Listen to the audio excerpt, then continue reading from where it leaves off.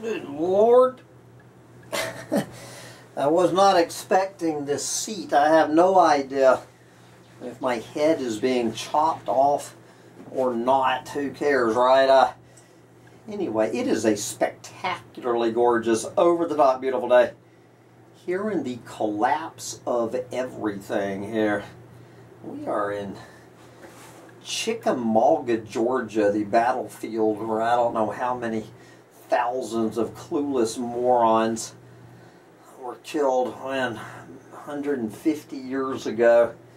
Here in Chickamauga, Georgia, here on this lovely, it is a Sunday evening, April 28, 2024, and speaking of collapse, I have no idea what the situation with the battery either on this computer or this camera is, so we're going to just dive into this. I mentioned this on Friday night. This fellow, he's kind of hit or miss on Medium.com. I never know what I'm going to hear from Eric Lee.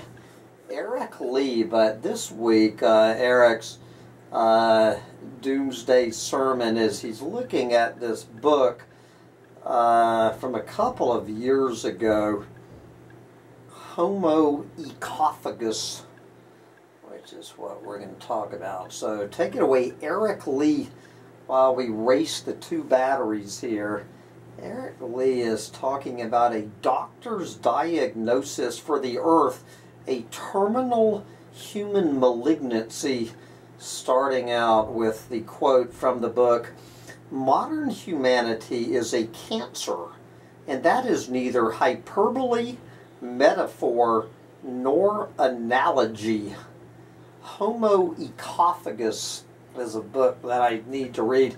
Homo Ecophagus is a book by Dr. Warren M. Hern, spelled H-E-R-N. It is a look at the major problems for the survival of the human species and all other species on Earth due to, here we go again, modern human activities over the past tens of thousands of years, more or less 75,000 years. You know, again, we're seeing this term, human activities. I don't know why he doesn't say due to modern humans. Anyway, Hern's new name for the human species translates as the hominin who devours the ecosystem, i.e. Earth's life support system, also known as the biosphere. So, of course, a Homo Ecophagus is what I call a planet eater. It is either a planet nibbler or a planet eater. This is Dr. Hern's term for planet eaters. Homo Ecophagus, the hominin who devours the ecosystem. Over the course of its evolution, Hern observes, humans have evolved a metastatic culture and form of civilization that has now become global, and that modern humans have all of the major characteristics of a malignant neoplasm, converting all plant, animal, organic, and inorganic material into human biomass. Mutualists, otherwise known as the other domesticated animals who would not be here on the planet if it were not for humans, which is the reason that I eat chickens, for instance, or its supporting techno-adjuncts and control systems, otherwise known as the technosphere.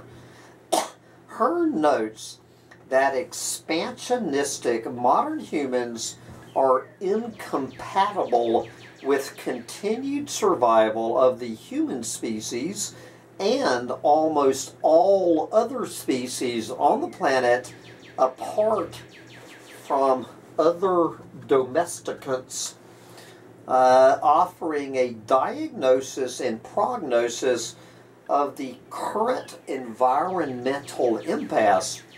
Dr. Hern notices that cities, like cancer, invade and destroy adjacent normal tissues, i.e. ecosystems. Cities metastasize to ever more distant locales. Cities are progressive, meaning growing, and cities are resistant to death. Well, we shall see about that. Dr. Hern, quoting the good doctor, quote, rapid, uncontrolled growth is the, well, to translate, it is basically the hallmark of cancer. As long as the human population is growing at all, there is no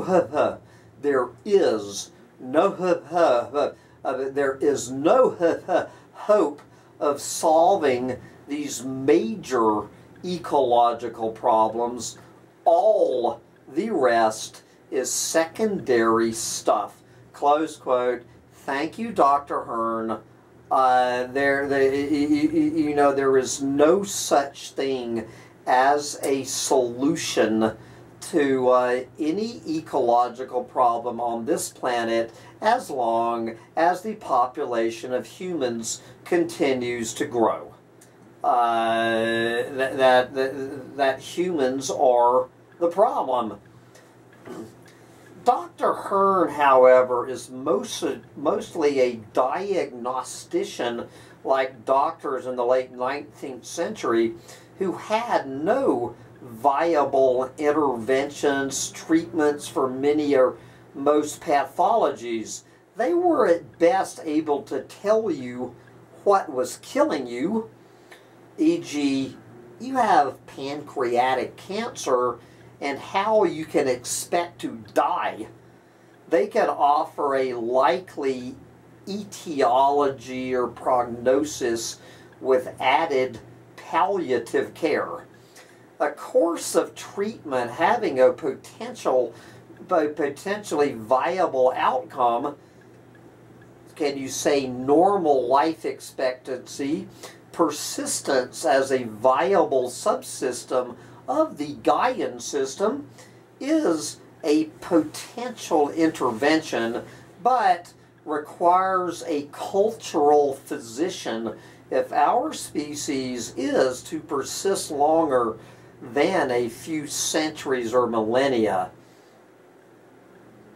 Quoting Dr. Hern, at the moment we are the most misnamed species on the planet. Homo sapiens sapiens, wise man, not. Hern, an 84-year-old physician and adjunct professor of anthropology at the University of Colorado at Boulder, thinks his book's name provides a much more accurate description of humanity in the 21st century. Quoting, this book was from 2022. Quote, I propose that the new scientific name of the human species be Homo Ecophagus, the man who devours the ecosystem. Homo Ecophagus is a rapacious, ubiquitous, predatory, omni-ecophagic species that is a malignant epiopathologic process engaged in the conversion of all plant, animal, organic, and inorganic planetary material into human biomass or its adaptive adjuncts and support systems, close quote. Dr. Hern sees modern humanity's unfettered population growth and voracious demand for resources as a kind of global plague, an affliction that is mindlessly, inexorably killing its host and thus itself, because how could he not? Quote, quoting the good doctor, maybe we're not God's gift to creation, the flower of the universe. Maybe we are something much, much worse, a malignant process on the earth, close quote. And then Eric breaks in to this. I think I first heard this diagnosis in a letter to the editor in Scientific American in the 1970s. Once the condition is noted, the truth ceases to seem strange or unthinkable. And then quoting my hero H.I. Mencken from 1916, truth would quickly cease to be stranger than fiction once we get used to it. The good doctor's best hope of the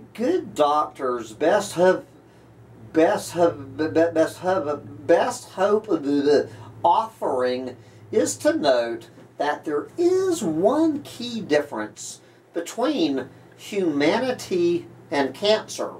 Quote, we can think and decide not to be cancer. I mentioned this quote in my Ain't Gonna Happen rant from Friday night. Right now, we are choosing extinction, but we can change what we are doing and no longer be a cancer on the planet, close quote. Yes.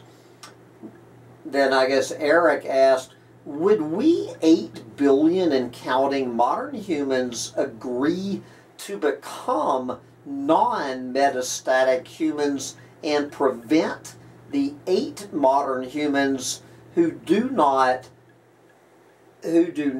from rapidly growing to again become the 99.99999%. There you go. As Eric is pointing out, if we go from 8 billion to 8, it's not enough. If 8 humans are left on this planet, before we know it, there will be 8 billion of them. Back to the good Dr. Hern. In keeping with his long-time advocacy for reproductive choices and population control. No, I guess this is back to Eric. I'm confused who's talking here. I think this is Eric talking. In keeping with his long-time advocacy for reproductive choice and population control, Hern suggests those concerned about human destruction of the planet vote for candidates who, quote, don't force women to have babies they don't want, who promote a, quote, efficient economy based on good ecological principles, resource conservation, instead of the next guy who wants to drill for oil in national parks and takes climate change seriously. Yes, it is the politicians, it is women's reproductive rights, and politicians that are going to take on the problem of Homo Ecophagus. I don't know what Hopium Kool-Aid is bringing. Then as I mentioned this on Friday night, quoting the good doctor, we have choices to make. We can choose to change what we are doing and not be a cancer on this planet. Stop changing the biosphere irreversibly. but the longer we wait, the harder that choice is to make. And then Eric chimes in, I have been hearing the same or similar calls to action since the first Earth Day in 1970. Meanwhile, the pace of planetary destruction, excuse me, while I facepalm. There we go. I need to excuse myself while I check the battery, which seems to still be running. Okay, so where do we go from here, Eric and Dr. Hern? As noted, we need a cultural physician, maybe several, maybe 1,700 working in groups of 7 to 13. Imagine 170 groups of determined systemic doctors working unpaid for posterity's sake, of course, to both diagnose and prescribe a viable course of treatment. Oh, but instead, 1,575 diagnosticians told us back in 1992 to tell our politicians to do something. He was talking about basically that letter to the planet from the first UN talks back at the Earth Summit of 1992, when 1,575 scientists were saying the same thing that Dr. Hern is still saying, because solutions are above their pay grade and not their job in service to the economy. The situation is that the determined patient willfully lacks a grasp of reality. Yes. And then he has the famous Pogo the Possum cartoon. We have met the enemy and he is us. Thank you. Pogo the Possum. What year was that? 1971. 1971. That comic strip, Pogo the Possum. We have met the enemy and he is us. Back to Eric. Metastatic growth, I think Andy the gardener calls this the mega cancer. Metastatic growth in one individual organism does differ from our relationship as a metastatic subsystem to that of the Gaian system. Normal metastatic cancer terminates with the death of the somatic host. It is a pathology of that it also terminates is why it's dynamic, and our modern techno-industrial dynamic form of civilization is non-evolvable. We moderns will not terminate all life on the planet, but maybe all eukaryotic life if we try harder. We don't have colony of cells around anymore to define eukaryotic life. The Gaian system, I guess you can call that the biosphere, will persist, after we have come and gone. We humans will not, unless some can become non- or acculturated humans who, as K-acculturated humans, can persist as evolvable animals and humans again. And if you don't know what all of that R and K stuff is, he has a link to what he's talking about here.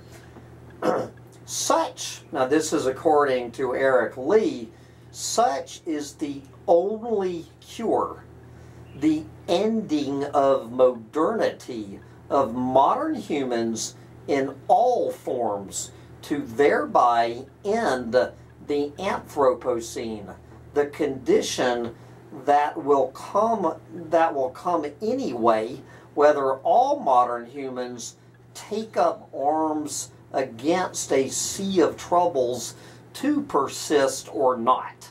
So there you go. I mean, the end of modernity, and I would say the extinction of the human race, is going to happen anyway. So what do you think is the chance that, since we all realize it's going to happen anyway, we're just all going to work for a softer landing?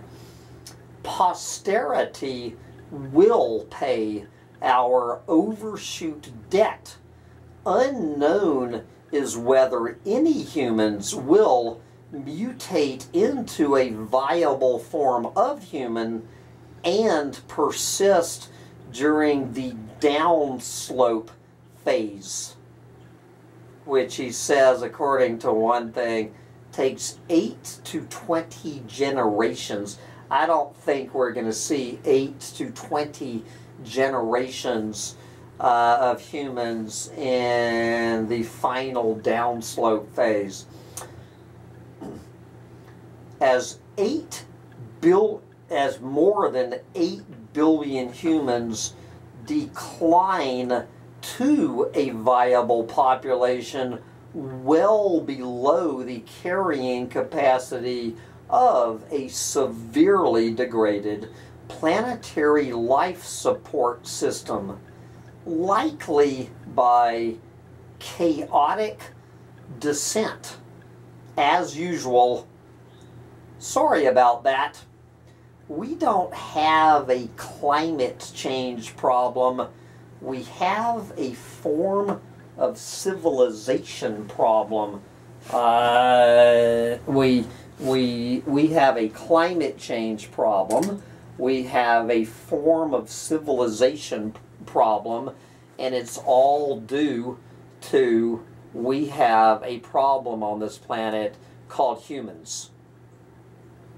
We will see if ending modernity, if ending modern humans by the collapse of everything will be enough to solve the problem. Although, as stated earlier in the chapter, if we get down to 8 humans left on the planet, 8 humans, I guess if one of them is a female, but I guess they're suggesting if we get down to 4 couples left on this planet, that's enough to go right back up to 8 billion again. Although it would be interesting to see if the 8 people, these 8 mythical people who come out the other side of the bottleneck, if the 8 of them are going to come up with something like fossil fuels again.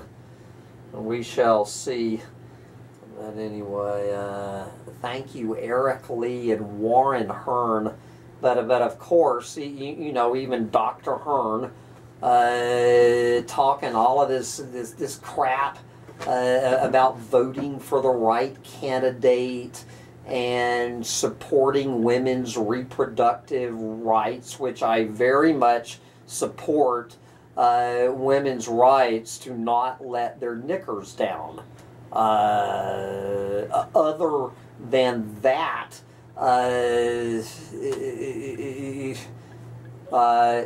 it ain't gonna happen. As much as I support women's reproductive rights, voting for the right candidate that we're voluntarily just going to stop being a cancer on this planet, when every single iota of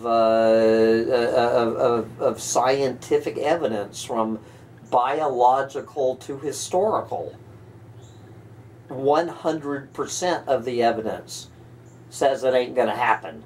that we're going to do this voluntarily. It ain't going to happen voluntarily. So as Eric points out, it is still going to happen. It's just not going to happen voluntarily. And the big question is, will the 8 people who come out the other side of this collapse gonna turn back into 8 billion or not? But I don't think any of us will be around for that.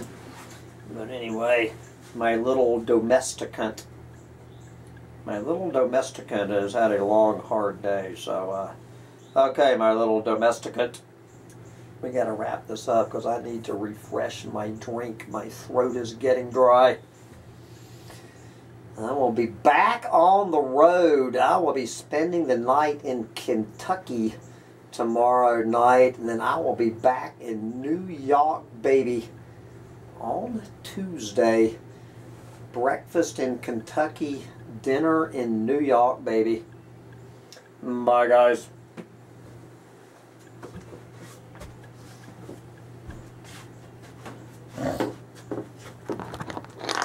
Okay, my little domesticant. Yes.